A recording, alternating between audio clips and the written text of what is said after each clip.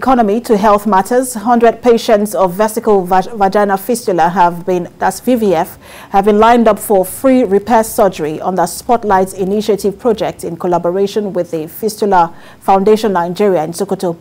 And speaking at the inauguration of the exercise, Spotlight Desk Officer of United Nations Population Fund, UNFPA, Umaru Idris, disclosed that the Spotlight program was aimed at eliminating violence against women and girls in the society. We have details in this report. Obstetric fistulas remain a major source of public health concern and one of the most devastating maternal morbidities afflicting over 3 million women, mostly in developing countries. Nigeria's annual estimate for pregnancy-related death is put at 40,000, accounting for over 14% of global maternal mortality, placing the country among the top 10 most dangerous countries in the world for a woman to give birth. Over 2 million women are estimated to be living with unrepaired Vesicovaginal Fistula, and half of this figure in developing countries are in Nigeria. The prevalence rate of obstetric fistula in Nigeria is put at 3.2 per 1,000 births, and it is estimated that about 13,000 new cases occur annually, suggesting that the backlog of unrepaired cases may take about 83 years to clear at the present rate of repair.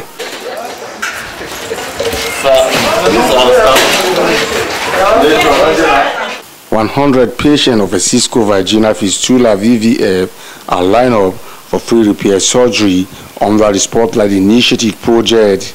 It is a 10-day exercise to be conducted between 2nd of June to 12th of June at the Fistula Treatment Center located at the Mariam Abacha Women and Children Hospital in Sokoto. I've seen a lot of cases of fistula patients who have lost their marriages, who have lost their family,hood, who have lost their means of livelihood due to fistula, due to the stigma they come across within the society. Tell men to support their wife during pregnancy and childbirth, and after successful surgery, then there will be rehabilitation and reintegration of all these women back to their own respective communities. Speaking earlier, Sokoto State Commissioner for Health Ali Nami says VVF is mostly caused by some harmful traditional practices such as female genital mutilation, prolonged labor during childbirth, and rape of the minor. Stakeholders come into being, and we treat those people and also rehabilitate them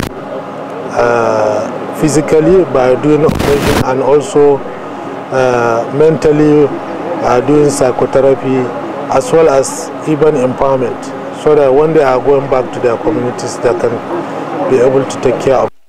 Spotlight project is targeted at reducing gender-based violence, harmful traditional practices, and other forms of violence against women and girls.